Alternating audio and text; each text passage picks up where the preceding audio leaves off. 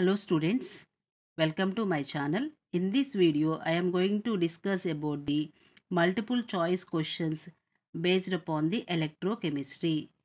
You just try to answer.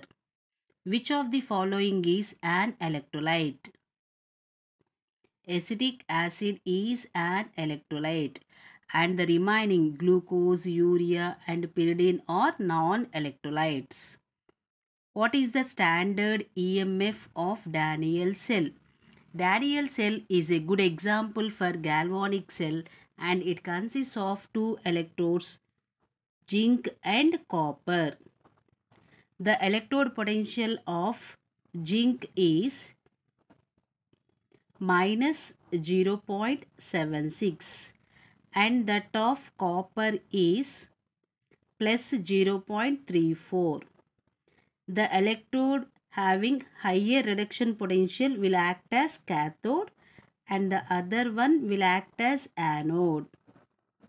So, EMF of the cell is equal to E cathode minus E anode.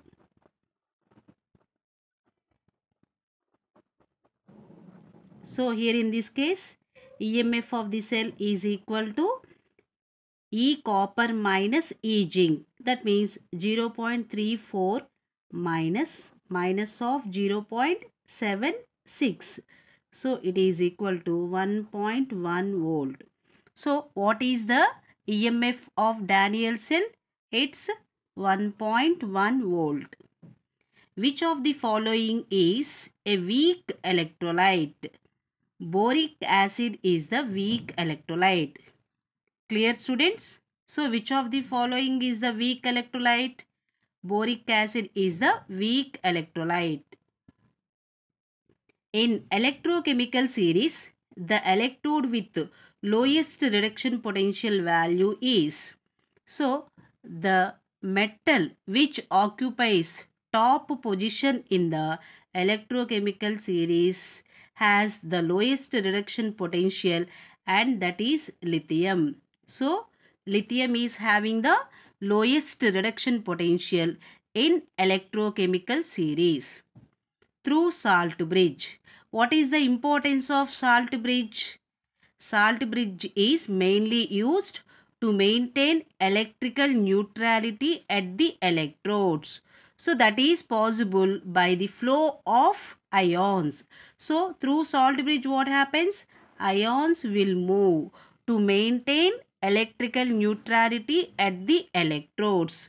Which of the following forms a non-conducting aqueous solution? Non-conducting aqueous solution means which of the following is a non-electrolyte? Yes, alcohol is the non-electrolyte. So it is ethyl alcohol. It is the non-electrolyte. Who explained the laws of electrolysis?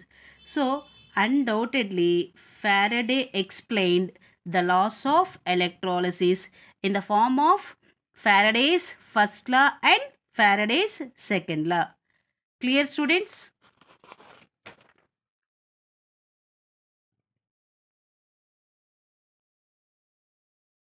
Arrhenius theory was modified and applied to strong electrolytes by. What is the importance of Arrhenius theory? It explains the electrolysis of weak electrolytes. Thus, it was modified and applied to strong electrolytes by Debye, Huckel and Onsager. So, who modified Arrhenius theory? Debye, Huckel and Onsager. The standard reduction potential of an element is equal to. Can you guess what is the relation between the standard reduction potential and oxidation potential? Standard reduction potential is equal to minus oxidation potential. So, here in this case that is equal to minus 1 into its standard oxidation potential. The degree of dissociation of a weak electrolyte is. Weak electrolyte dissociates to a lesser extent. That means the degree of dissociation of A weak electrolyte is very less, and it is less than 3%. 1 Faraday is equal to, it is 96,500 coulombs. A solution of nickel chloride was electrolyzed using platinum electrodes after electrolysis. It is nickel chloride solution. So during electrolysis, what happens? Nickel gets deposited at the cathode and the chlorine gas will be liberated at the anode. So in this case, nickel will be deposited on the cathode. Okay, students?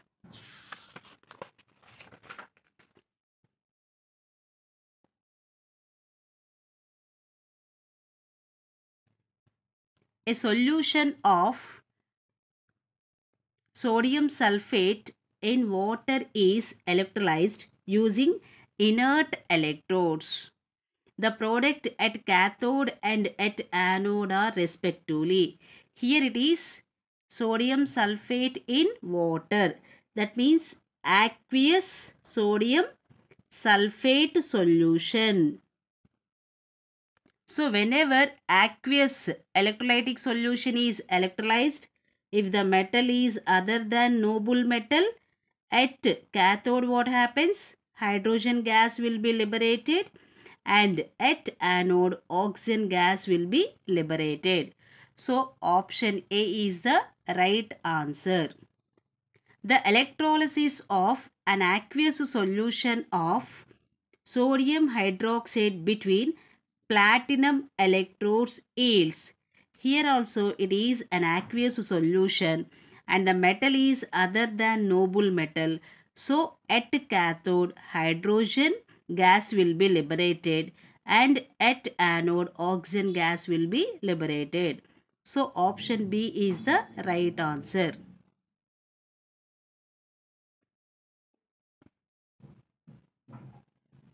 The cathode reaction in electrolysis of dilute sulfuric acid with platinum electrodes is, irrespective of the electrolyte used, what is the reaction at the cathode? Always at the cathode reduction takes place. Which of the following reaction occurs at anode during the electrolysis of copper sulfate solution using copper electrodes? Copper electrodes means they are active electrodes. So, if at all during the electrolysis active electrodes are used, then what happens? The metal undergoes dissolution at the anode and thus copper undergoes oxidation. With the result, it results in the formation of Cu plus 2 ions. During electrolysis, the anions and cations of the electrolyte. So during electrolysis, what happens? Anions will move to the anode and the cations will move to the cathode. At the respective electrodes, they gets discharged. So electrically, they gets discharged at the electrodes.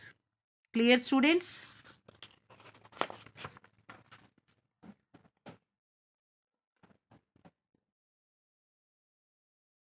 In which of the following electrolysis electrodes act as active electrodes?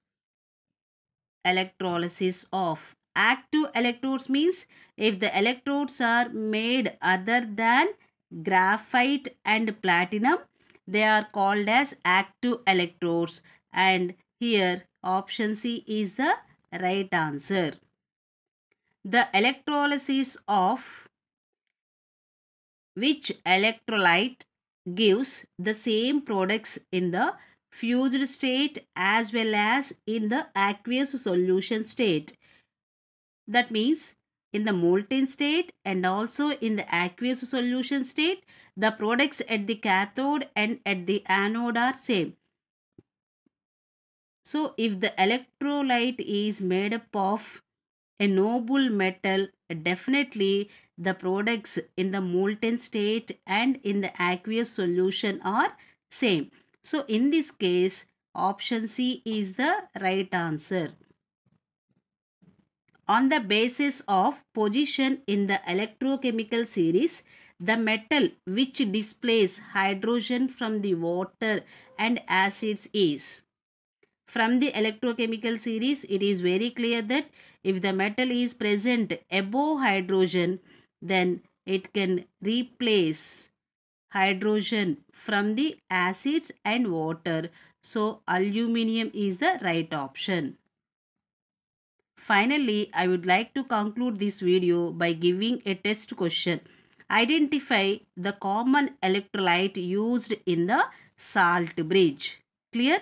So, which of the following electrolyte is used in the salt bridge? If you like the video, don't forget to like, share and subscribe. Thanks for watching. Have a nice day. Thank you.